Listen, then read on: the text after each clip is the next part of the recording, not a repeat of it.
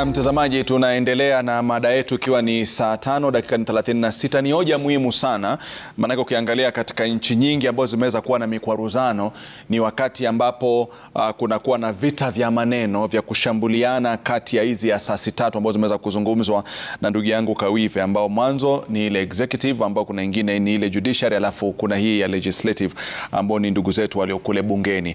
Licha kwamba kuna uhuru, lakini kuna heshima na mipaka ya kikazi ambayo ipo katika kanuni na katiba yetu ya Kenya ambayo lazima ifuatwe. Lakini mahali ambapo tumefika ni kwamba uwanja umefunguliwa, cheche za maneno, watu wanashambuliana, na sidhani kwamba hili litakuwa ni jambo zuri sana kwa udhabiti wa taifa letu la Kenya ikija katika utekelezaji wa majukumu ya asasi hizi tatu muhimu. Hatusemi kwamba zielewane, lakini kila mtu apewe nafasi ya kutekeleza majukumu yao kwa mujibu wa sheria na alikadhalika.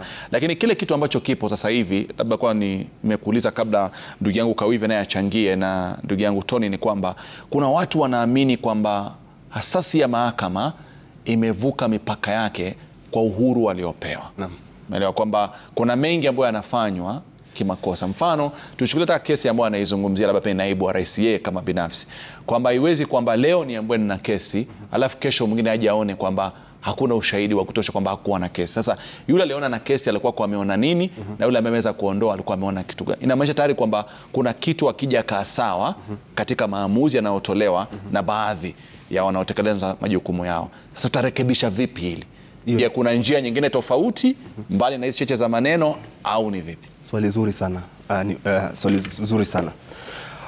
Ukiangalia vile mahakama yetu ambavyo viko, ama vile kwa katiba inasema constituted, tuko na magistrate court kule chini, kuna high court, kuna court of appeal, na pia kuna mahakama ya upeo, Supreme Court. Ukiangalia kwa mfano sasa uende uweke kesi katika magistrate court, alafu hujaridhishwa na maamuzi ya chief magistrate, kwa mfano tuseme hapa Milimani, uko na uhuru katika katiba kupeleka hiyo kesi na kupeleka katika mahakama kuu, high court, na kusema kwamba hii ndio decision ya chief magistrate court, sijafurahishwa nayo, naomba jaji wa high court iangalie tena. Hiyo uhuru imepewa katika katiba, tunasema appeal mechanism, kwa sababu wale watu ambao waliandika katiba wanajua kwamba ni vizuri, kama nimeangalia na macho yangu, mimi ni wakili ndio, tumeenda shule moja na mawakili wengi sana, lakini kuna kitu inaitwa philosophy. Philosophy yangu inaweza kuwa ni philosophy tofauti na yako. Tunasoma sheria moja, na vile mahakama ya Kenya iko, legal system, tunasema legal system ya Kenya iko ni adversarial. Kwa hivyo ni watu wawili ambao wanapigana, wanaenda kotini. Si kama ile uko Europe kwa mfano, ni ule kama ule jaji pia yeye lazima afanye uchunguzi. Kwetu ni sisi tunafanya kila kitu kama mawakili na tunawasilisha kesi kotini. Kwa hivyo tunaambia jaji hii ni ukweli, huyu anasema hiyo si ukweli. Kwa hivyo ile jaji ataangalia, na ni binadamu kama mimi na wewe Rashid, ataangalia vile tunasema, angalie sheria. Na hiyo sheria yake kuna kitu inaitwa interpretation of the law. Vile wewe unasoma sheria na kuielewa, na vile mwingine wako kwa mfano Tony anasoma na aelewe, ni tofauti. Ndio maana katiba imeweka makoti kadhaa. Kuna high court, usiporidhishwa na high court unaenda court of appeal. Usiporidhishwa na court of appeal unaenda kwa Supreme Court. Kwa hivyo yule magistrate ambayo aliamua kesi na iko kufurahisha, alafu ikabadilishwa na Supreme Court, au utaenda kusema kwamba yule magistrate ni kama alifanya nini? Alilipwa pesa. Hapana, hakulipwa pesa. Yule magistrate apply the law vile mwenyewe ameinterpret na akakuwa na akatengeneza judgment. Yule chief justice ameketi katika Supreme Court, pia yeye amefanya vile vile, na pia ako na wengi. Unaona kama magistrate ni mmoja, high court ni mmoja, Supreme Court of Appeal ni 3 ama 5, na Supreme Court ni ngapi? Ni 7. Kwa hivyo wale 7, wawili wanaweza kubaliana, lakini 5 wafanya nini?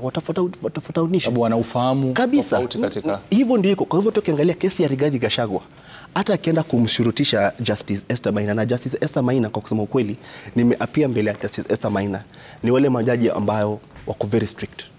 Waona? Kwa hivyo Rigathi Gachagua kwenda kusema kwamba alilipwa ama alipokea ushuru ndio akaweza kufanya ile alifanya, sioni vile itaenda popote. Na kuleta kama kiongozi, kwa sababu Kuna changamoto hapa nchini Kenya. Na changamoto ni kwamba wananchi wanataka maendeleo. Serikali inajitahidi kuleta maendeleo na kutimiza ahadi walizoweka. Lakini asasi ya mahakama kimtazamo wao ni kama inalemaza zile juhudi zao. Wewe miongoni mwa viongozi mlio madarakani, na lipi la kuzungumza kuhusiana nayo? Nataka nishukuru Rashid, utanikubalia vile ilianza mwanzo kwamba katika taifa la Kenya kuwa na uhuru wa kuabudu kuna madhehebu mbili. Acha nitoe mfano, dhehebu la Kiislamu na Wakristo. Muislamu atatumia Quran, Mkristo atatumia Biblia.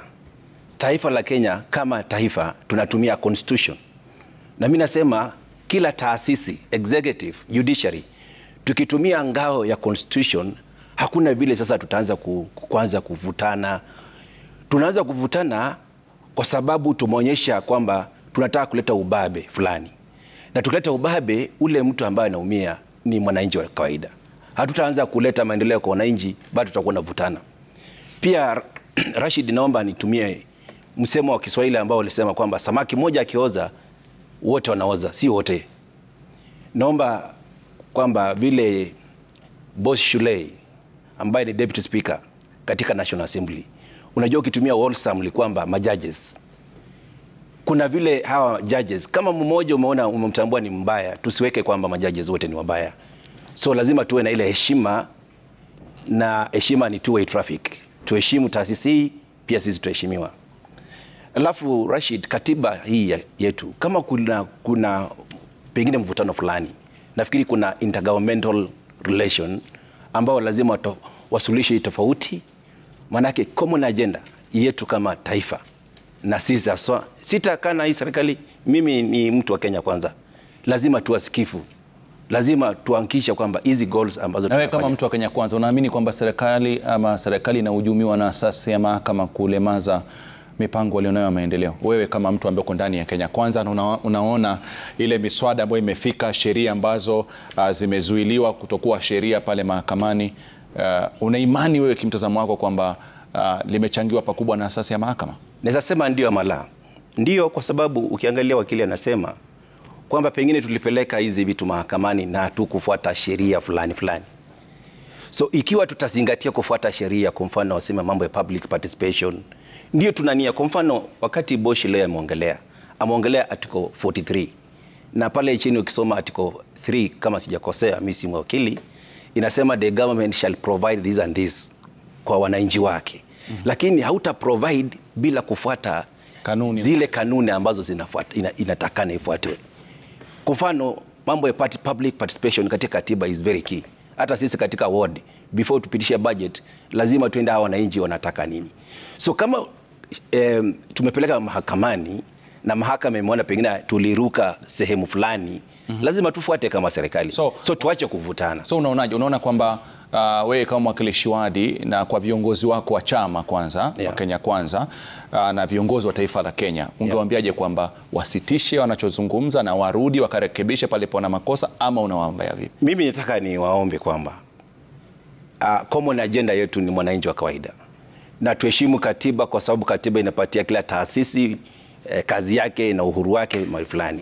Ikiwa tumekosea na mahakama pengine imetuambia tufanye hii na hii, kwa nini tusirudi nyuma, tufanye vile mahakama imetaka, tuache kulumbana na tufanyie wananchi kazi, kwa sababu tutavutana kwa muda fulani na wananchi ndio watakuwa naumia. Hiyo ni my honest opinion, kwa sababu pengine mimi ni mwakilishi wadi kule chini, lakini hiyo ndio kitu ambayo lazima tukiheshimu katiba. Naam, mambo yatakuwa tu shwari. Na bila shaka kama wanavyosema, nakumbuka nikifundishwa na mwalimu alisema kwamba ng'ombe ikivunjika mguu malishoni huwa iacho malishoni narudi zizini, maana kule ndio kutapatikana tiba na kila kitu, na kesho uende ukaone narudi tena malishoni, ima kwa kuchechemea ama ikiwa imepona. Nafikiri ndio ushauri wake Tony Baraza, turudini kule zizini tukajipange upya. Lakini je, maoni yake binafsi yatasikilizwa au vipi? Lakini kwanza tuelekee kwake Gregory ambaye yuko Meru, anazungumza na wananchi wa Meru na watakuchangia kuhusiana na kile ambacho kinaendelea hapa studioni. Gregory, uskani ni wako. Naam, Rashid, kama tunapozungumzia hii leo kuhusiana na mustakabali wa taifa, basi masuala ambayo yanaendelea kwa sasa kuhusiana mambo swala nzima la mahakama, swala nzima la nyumba za bei nafuu, ile huduma ya afya kwa wote SHIF, ni masuala ambayo yanaathiri moja kwa moja mwananchi wa kawaida, na hapa ninao wale wawadhi wananchi tuweze kupata tu hisia zao. Je, masuala ambayo yanaendelea kuonekana yakiendelea humu nchini, nyinyi kama wananchi, je, mnahisi kwamba ni jitihada za serikali zinahujumiwa ama ni ile kuhakikisha kwamba mwananchi anafaa anufaike ipasavyo? Tunasema mwananchi lazima apatiwe nafasi, kwa sababu katika hii katiba ndio aliweza kuwa nguvu zake zinastahili kuwa zinaheshimika. Tukiangalia rais na vyenye wana marumbano na judiciary si jambo jema, kwa sababu judiciary is the last resort. Sasa ile mambo yameenda mrama, na lazima aweze kutilia maanani marekebisho ambayo mahakama inaleta, kwa sababu kama atakuwa kuna orders zinapatiana na pia heshimu, basi tutaenda ile tunaita anarchy. Lazima heshimu orders ambazo pia ni wananchi wanaleta, na vile vile pia tunaomba mahakama pia iweze pia kuzingatia mambo ambayo executive inafanya ambayo yanaweza kuleta manufaa kwa mwananchi wa kawaida, kwa sababu marumbano kati ya judiciary na executive yakiendelea, basi mwananchi ndiye ataweza kupata maendeleo kwa wakati ufaao. So naomba rais pia asitumie matamshi ambayo anaweza pia kuchochea wananchi. Kama yeye mwenyewe hawezi leta kuheshimu orders, basi na mwananchi ule wa kawaida ataona kwamba pia yeye haki zake akienda pale kwa mahakama hataweza kupata haki ifasavyo. So naomba tu aweze kushirikiana ili mwananchi wa kawaida aweze kupata manufaa. Naam, shukrani sana. Labda tuweze kupata tu hisia za mwingine tofauti hapa. Labda ndugu yangu karibia hapa. Tunapozungumzia masuala ambayo yanaendelea nchini humu kwa sasa, kuna mambo ya nyumba za bei nafuu, masuala nzima ya afya kwa wote. Nyinyi kama wananchi, je, mnahisi kwamba serikali inafanya jitihada ama haifanyi jitihada, na yale mambo yote mtanufaika na hizi vuta ni kuvute zinasaidia ama mwelekeo ni upi? Nashukuru sana. Mimi kama mkazi wa hapa Meru, kwanza kabisa ningeomba serikali yetu kuu iweze kuangalia ile agenda walikuwa naye ya mwananchi wa kawaida, kama wale wanaitwa hasla. Sisi kama hasla tulichagua serikali itusaidie.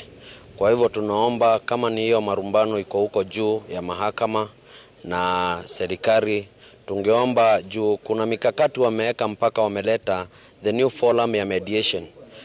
Hatufurahi sana vyenye tunaona kuna kelele pale juu na sisi wananchi tukiwa hapa chini ndio tunaumia. Kwa hivyo tungeomba serikali kuu iweze kushirikiana na mahakama, tuelewe mahakama inafanya kazi yao, lakini pia nao waangalia mwananchi wa kawaida. Kwa zile miswada wanaletewa pale mahakamani, ita affect sisi wananchi wa kawaida namna gani? Hatutaki kuvutwa hapa vuta pale, sisi ndio tunaumia sana. Tungeomba kama hiyo issue ya NHIF imeletwa, sisi ndio tuko na wagonjwa pale hospitali. Kwa hivyo tungeomba hata mahakama ikiletwa hiyo vitu saa zingine ni mzuri wanalikomeda hata zinaenda under mediation, na serikali nayo isikuamirie sana ivute kamba mwananchi aendelee kuumia. Kwa hivyo sisi kama maasila tunaomba serikali tukumbuke tukua hapa chini na isimame na sisi. Naam, shukrani sana. Labda pia uweze kukaribia hapa haya masuala nzima yanayoendelea. Wewe kama mwananchi, labda umehisi labda ile mkono wa serikali, ama ukiangalia unaona kwamba labda si manufaa ya mwananchi? Kwanza kabisa mimi nikisema kwamba serikali, viongozi wanapolumbana, kwanza sisi vijana tunaumia. Nchi kirudi nyuma, vijana tunaumia. Na vijana kiumia kwa malumbano, pia kutakuwa na mambo mingi sana ambazo hayaridhishi. Kitu cha pili pia tunaomba tu viongozi wetu kwamba watafute njia mwafaka ya kuheshimu sheria, ya kuongeza na kufanya suluhu. Mambo ya siasa ni kama sasa tulimaliza siasa kitambo sana. Naam. Naam, shukrani sana. Shukrani sana. Rashid, kama uliposikia, basi ni baadhi ya maoni ya wananchi ambao wanasema kwamba mambo yote ambayo yanataka basi macho yawe ni kuangazia, je, mwananchi anaweza kunufaika kwa namna gani na inaweza kuathiri kwa namna gani. Yote yawe ni manufaa yake mwananchi, na zaidi kwamba serikali iweze kukumbuka yale mambo iliweka handi kwake mwananchi. Kutoka hapa kaunti ya Meru, naweza kurejeshwa kwa studio. Jina langu ni Gregory Mridhi. Na bila shaka shukran sana Gregory kwa kuweza kutupa maoni kutokana na maeneo ya Meru, na wengi ukiangalia katika maeneo ya Meru wanasema baadhi yao hawajaridhika na yale malumbano, cheche za maneno kutokana kwa executive na ile judiciary, na ni swala ambalo tutalizungumzia, na pia nimkaribishe Immaculate Shamala ambaye ni mchanganuzi masuala ya kisiasa na uongozi, na pia vile vile ni mkaribu zaidi katika serikali ya madarakani, kwa atakuwa anatusaidia zaidi kuhusiana na kile ambacho kinaendelea. Karibu sana. Asante. Na nitakuwa naja kwako, lakini kwanza Kawive nikupe muda kabla nimlete dada yangu hapa Immaculate achangie kwa hilo. Ni swala ambalo kuna mmoja ameniambia kwamba hata katika ule uhusiano wa kimataifa unapoonekana kwamba kuna mivutano katika hizi asasi mbili, huwa ni hofu, kwa sababu mustakabali wa taifa upo katika asasi hizo mbili. Je, kila ambacho kinaendelea na yale ameweza kuzungumziwa kwa upande wa pili, maoni yako ni yapi?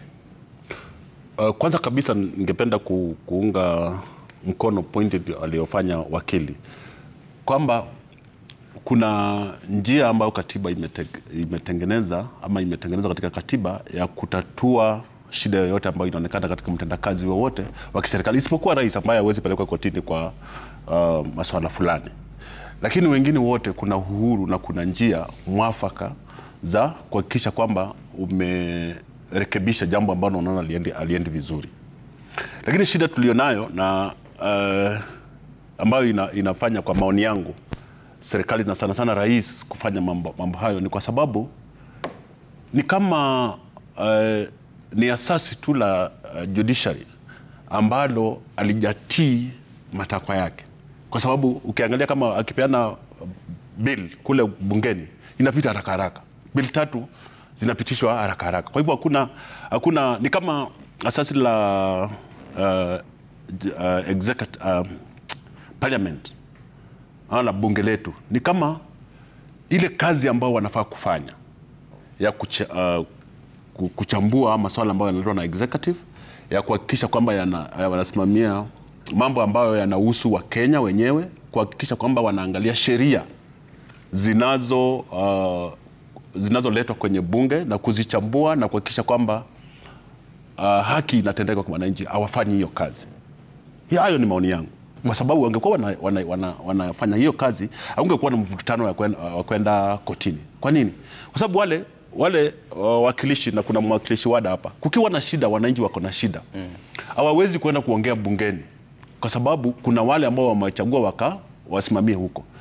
Na wananchi wa Kenya waliowachagua kwenda bungeni ni kama tu wao ni wakiambiwa wafanye hivi wanafanya. Sheria ambazo zilipitishwa za nyumba, sheria ambazo zilipitishwa za mambo ya hospitali na nini, sheria hizo azingepita na kasoro nyingi hivyo kama wale wawakilishi wetu wangekuwa wanafanya kazi. Lakini unajua, kwa maoni yangu ni kwamba parliament imekuwa ni kama extension, mkono wa executive. Wakiambiwa wafanye hivi na rais wanafanya. Kwa hivyo hakuna defense, hakuna kitu ambacho kinatufaidi sisi kama wananchi, kwa sababu yale masuala chambuliwi vizuri kwenye eneo hilo. Tukumbuke pia shida moja tuliokuwa nayo sana in the 1980s. Kwa hivyo hakuna uwezekano wakati fulani kwamba asasi ya mahakama ikawa haifanyi vyema kwa kuhujumu tu serikali?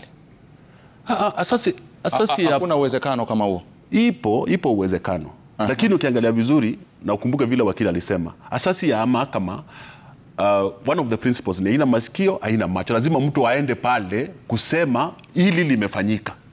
Ndio wao waone na limefanyika, nani ndio ako defense, na waite wakili wa upande wao mwingine alete majibu kwa swala hili ambalo limeletwa kotini.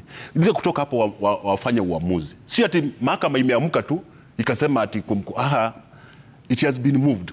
Kuna mtu ameenda kotini kusema kuna hujuma hapa inaendelea. Na hujuma sana iliyokuwa mwaka jana na mwaka huu ni kuhusu mambo ya public participation, kuhusika kwa wananchi katika mambo ya sheria, mambo ya mipango ya kiserikali na mengine. Kwa hivyo si ati mahakama ni nyeupe kama pamba, hapana. Lakini mahakama haiwezi kuanzisha on its own kesi dhidi ya executive.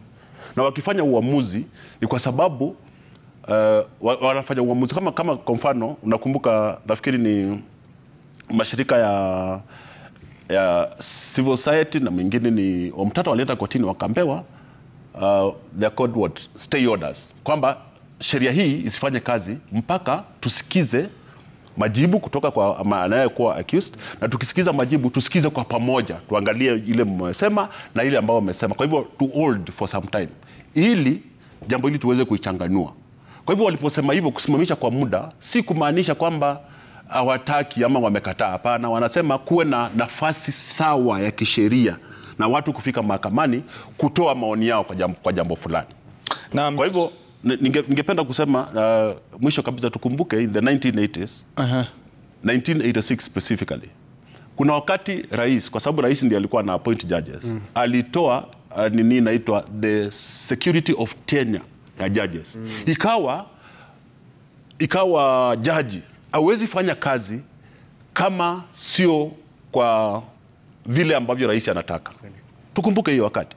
Na wakati huo ndio watu wengi walifungwa jela, ndio watu wengi waliumia, ndio kura zilipigwa za mlolongo. Ulikuwa unahesabiwa mtu kutoka 1 mpaka 10 kama ni wewe uko na watu 10, alafu mwenzio ambaye uko na watu 3 anaanzia 20, 21, 22, 23 na anashinda akiwa na watatu wao akiwa na 20. Kwa hivyo tukumbuke hapo those dark ages tulitoka. Kwa hivyo rais na nguvu zake zote kutaka mahakama inyamaze akiongea, kuna shida. Lazima kuwe na njia, tuangalie njia ambayo tutahakikisha kwamba kuna haki ya wanyonge kusikizwa na kuongea, kwa sababu Kenya ni yetu sisi wote. Bila shaka naweza kumleta nataka tafakari kwanza Immaculate aweze kupata maoni, lakini nataka nimpeleke Kisii kwanza kwa Crispin Otieno aweze kutoa maoni ya wananchi, alafu tukirudi itakuwa nakupa fursa na wewe Immaculate Shamala aweze kuzungumzia. Lengo letu si kusema nani mkali kushinda mwingine. Lengo letu ni kuhakikisha kwamba yanayotendwa ni ya haki na hayataleta msuko ambao huenda ukaribu uhuru wa asasi ile ambayo ni muhimu, ambayo ni asasi ya mahakama. Crispin Otieno, wakazi wetu wa Kisii wanasemaje?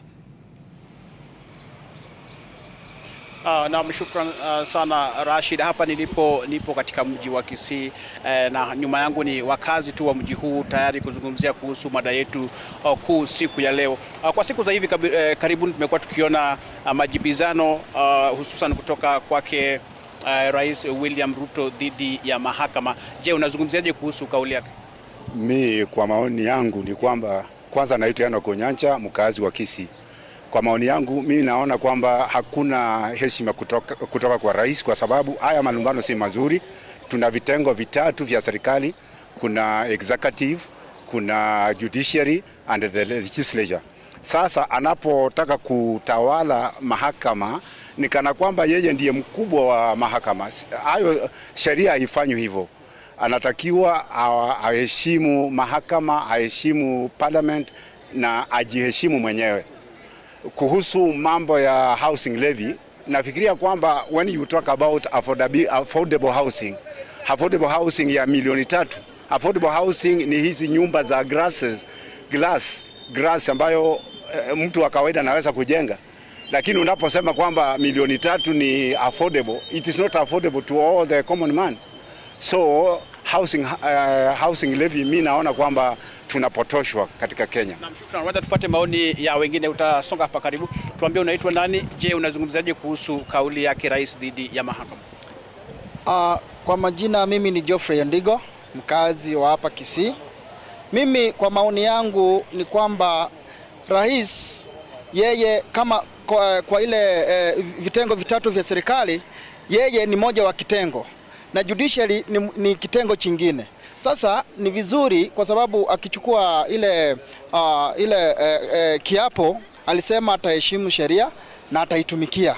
Sasa ni vizuri rais aheshimu sheria na heshimu mahakama, kwa sababu afanye kazi ambayo ni yake na mahakama ifanye kazi ambayo ni yake, juu mahakama ni independent na yeye ni executive. Asante. Mimi kwa majina ni Andrew Ondieki. Mimi ningependa kusema yeye kama rais ni kama anatupeleka zile enzi za zamani ambayo hatakuwa tunaheshimu sheria. Sasa nilikuwa napendekeza ya kwamba ingekuwa ni vizuri azingatie amri kama vile rais mstaafu Uhuru aliheshimu mahakama akompea kila kiti kwa heshima. Hiyo ndio nasema. Kwa majina naitwa Daniel, mimi ni mkaaji wa Kisii. Mimi kwa maoni yangu kwa mambo ya mahakama nilikuwa naomba serikali iheshimu judiciary juu hakuna mtu hapa Kenya ako juu ya sheria. Rais pia wakati alikuwa anakula kiapo alisema kwamba ataheshimu kila kitu, kila kitengo. Mimi kwa maoni yangu nilikuwa nasema aheshimu kila mahali na yeye ataheshimiwa na atafanya kazi kwa muda mrefu. Jana tulisikia viongozi serikalini akiwemo naibu wa Rais Rigathi Gachagua akisema kwamba watajitokeza waziwazi ili kujaribu kutafuta wale ambao ni majaji ambao wanahusishwa na ufisadi ili waweze kuchukuliwa hatua kali. Wewe unazungumzaje kuhusu maoni kama haya? Kwa maoni yangu mimi nilikuwa nasema kuna maneno ilikuwa nyuma hapo ya Rigathi Gachagua na mambo ya ile walikuwa wanamwekea ati alikuwa naiba. Hiyo mambo yenye walikuwa nasema ila asira yake ya samani asilete sahihi. Angetumia njia mwafaka ya kutatua hiyo shida kuliko kusema publicly ati hiyo ndio kitu yenye anasema. Asante sana. Tukimalizia huyu kijana hapa. Nimekuja, mimi ni mtu wa bodaboda. Nafanya hapa town kazi, mafuta imepanda juu. Wanatuambia wanatusukiza mafuta, hawataki kusukisa.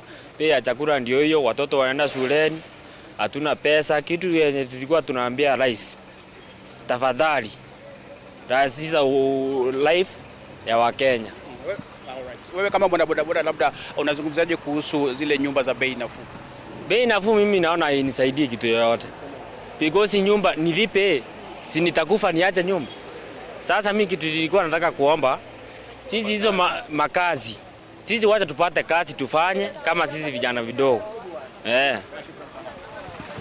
Naam, Rashid, ulivyosikia hapo ni hisia mseto tu kutoka kwa wakazi wa mji huu wa Kisii wakizungumzia tu kuhusu mada yetu siku hii ya leo na vile vile matamshi yake Rais William Ruto dhidi ya mahakama, wakisema kwamba ipo haja rais pia na viongozi mbalimbali serikalini waweze kuheshimu idara hiyo. Kwa hivyo tutakuwa tukipata mapumziko mafupi kisha tutakuwa tukirejea na maoni zaidi kutoka maeneo mbalimbali humu nchini.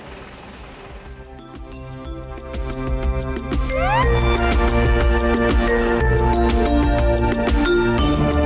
you.